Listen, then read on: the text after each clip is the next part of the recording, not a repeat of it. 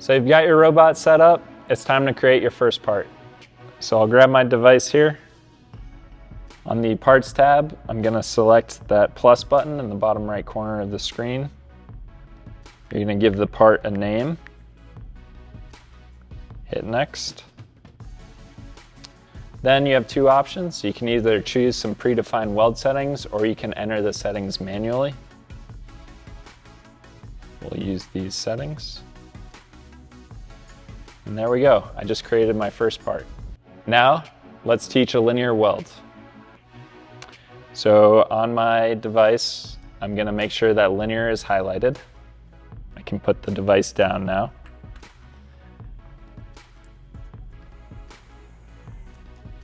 And now we'll be using these two buttons on our Hirebotics Smart Puck to define where the robot's going to go to. So I'll use this top button here to move the robot around once I click the button. And then the bottom button saves off your point. So for our linear weld, we're going to go to the start of the linear weld and click the blue button. And then we're going to go to the end of the linear weld and click the blue button. And as we go, you'll notice that points populate here in the app. So let's get started. So I'm going to move it into position by holding that green button. And then when it's at the start of my linear weld, I'll select the blue button. And then I click it again, bring it over to the second point, and click the blue button again. And so now we just created our first linear weld. So now that we've created a linear weld, we're going to save it, and we're going to create a new playlist with this part. And now, on our operator box, we can hit play.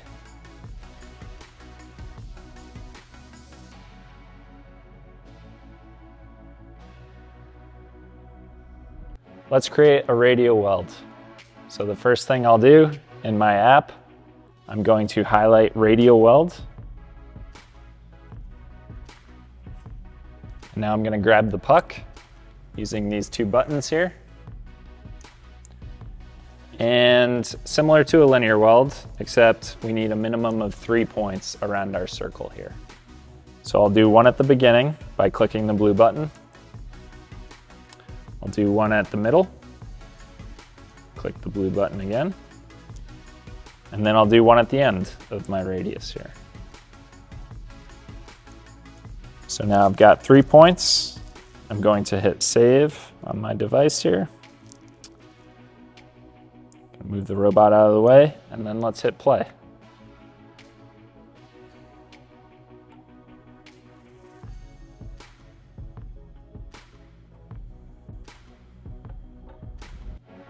Let's set up some tack welds.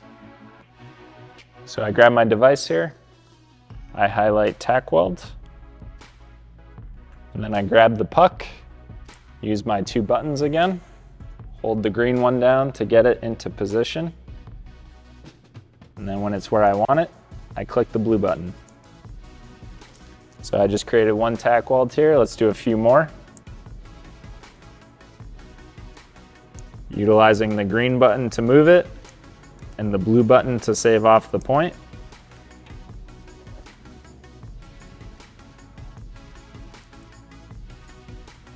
All right.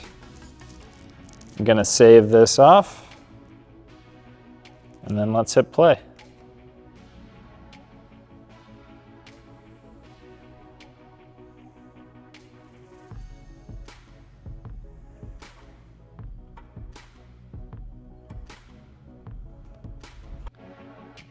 Let's set up a stitch weld.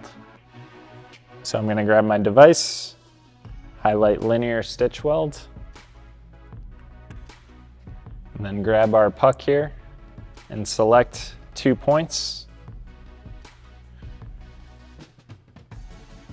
So you don't need to select the start and the end of each stitch. You select the start and the end of the entire length that you'd like to be stitched. So I'm going to select 1 point here, and then 1 point over here. Then I'll hit save. And then in the app, you're going to select that first point that you created and you're going to be able to tell it the number of stitches as well as the stitch length. So if I want 4 stitches and each one to be 2 inches long, I hit save, and then let's hit play.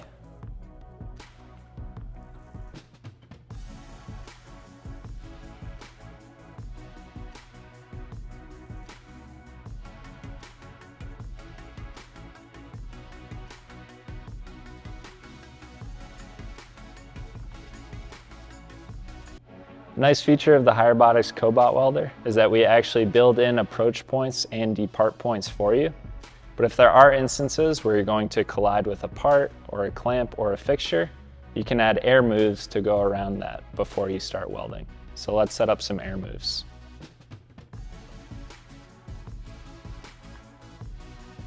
So I select that second icon there. It says teach air moves, and we're going to teach these the same way we would any of those other weld points we taught. So let's grab the puck here, that green button, and then we're going to come straight up first to go around an obstruction. And I'll click that blue button. You can add as many of these in a row as you want. So I'll do 3 before we go down to the part here. And then let's set up that first linear weld.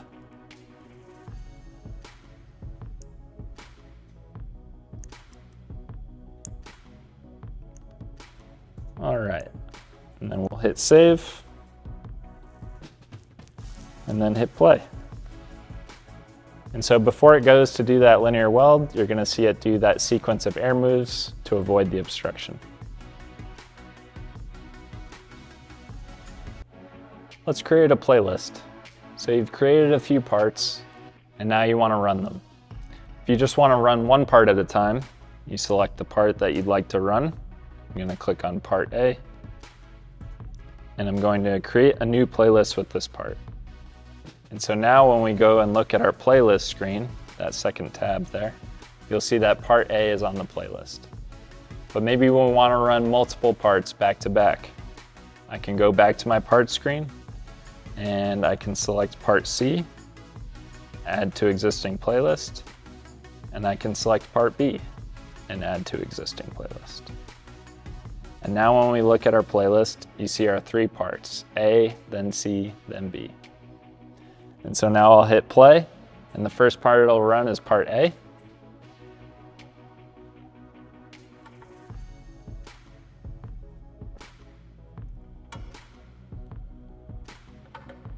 And now, without going back to the app, we can hit play again, and it's going to run the second part in our playlist.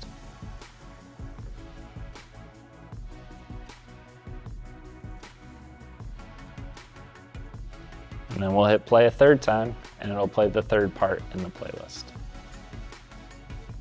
So you can have 1 part in your playlist, you can have 100 parts in your playlist. Let's talk about your operator box. So this box allows your operators to use this without necessarily having app access. So they've got their e-stop, their play and pause button, their stop button, their operator input button, and their arc on or off key.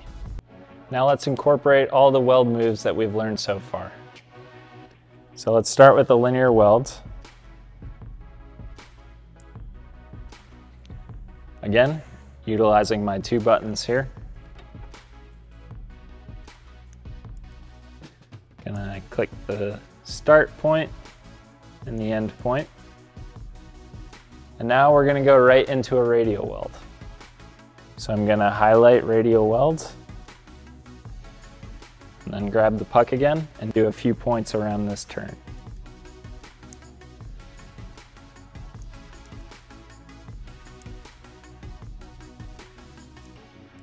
Okay, so now I've created a linear weld right into a radial weld. Let's add an air move. So I'm gonna select air move. We'll bring the robot up out of the way, and then we'll bring it over the part. Now let's add a couple of tack welds. So I'm just gonna go back to teach weld points there and highlight tack weld. So we'll do 1 on each corner.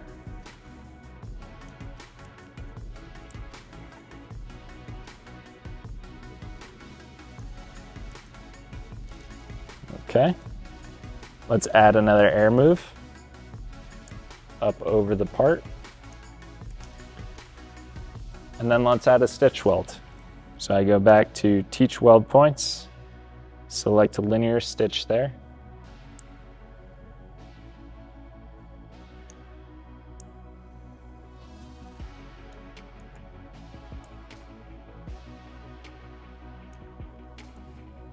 Okay, let's hit save. And then let's create a new playlist with this part.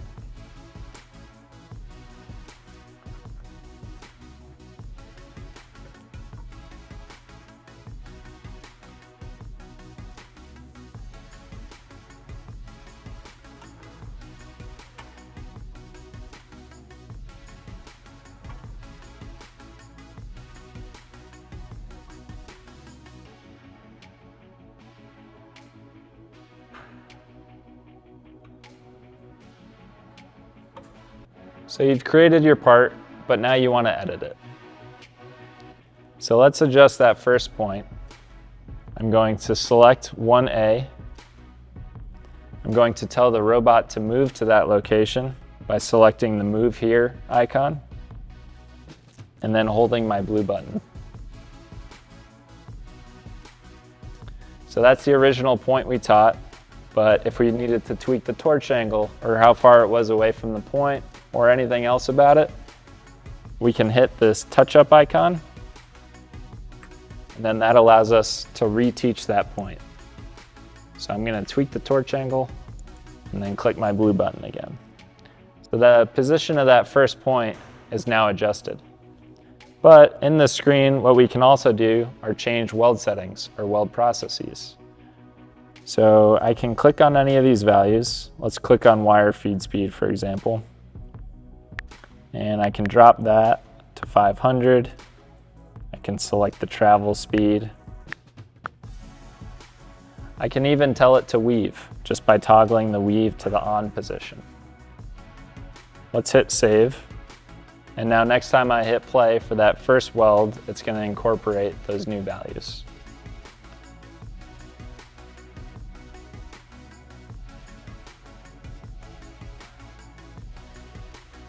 I'll stop it there. Some other things you can do, if you hit the wand icon in the top right of the screen, you can use these little plus icons to insert another weld move or move sequence or anything else you'd like to add. So let's add a move sequence in between B and C just by hitting that icon. And we'll just have the robot come up in the air here. And so now I've added an air move in between my first linear weld and then my next radial weld.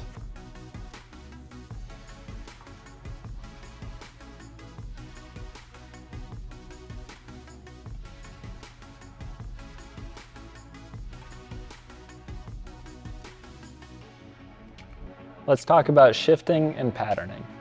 So first, let's set up our original part here.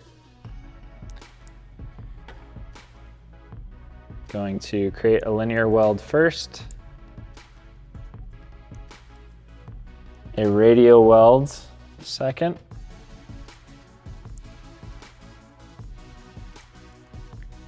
and then another linear weld at the end here.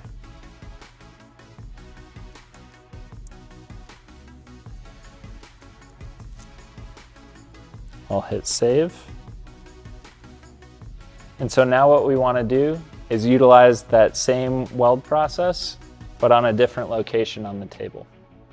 And you have two options. You can either shift it, which would be moving those points over here, or you can pattern them such that you'll have your points over here as well as your points over here.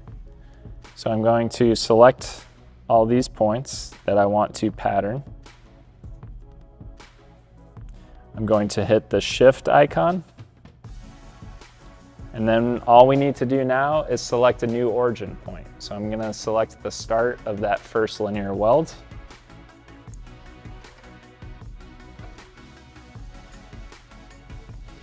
Hit the blue button, hit apply, and then hit pattern points.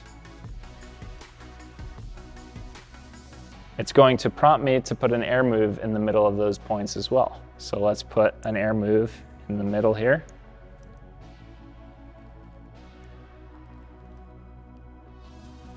And now I'm all done. So let's hit play.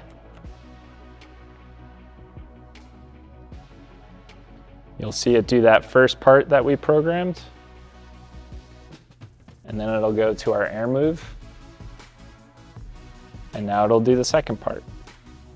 So I only had to program one part, and then I can pattern them to as many different locations on the system as I want. Let's have a look at your data. So this is a cloud-connected product, which means that you're streaming data in real time, that you have access anywhere that you have your phone or your device on you. All you need to do to look at it is simply hit the home screen, and all your charts populate there for you. You can create your own custom graphs and track whatever you want, from cycle time to parts per minute, parts per hour, to how much gas and wire you've consumed.